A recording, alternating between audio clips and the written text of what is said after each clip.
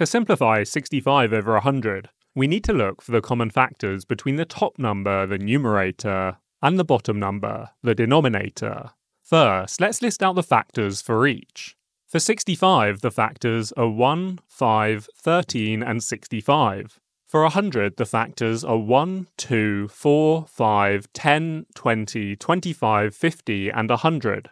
So the largest common factor between 65 and 100 is 5. This means we can divide both the numerator and denominator by 5 to simplify the fraction. Dividing the numerator 65 by 5 gives us 13. Dividing the denominator 100 by 5 gives us 20. So after dividing, the simplified fraction is 13 over 20. And we know that 13 over 20 is in its simplest form, because the only common factor between 13 and 20 is 1. And when 1 is the largest common factor, we know that fraction is already in its simplest form. Thank you for watching, and I'll see you in the next one.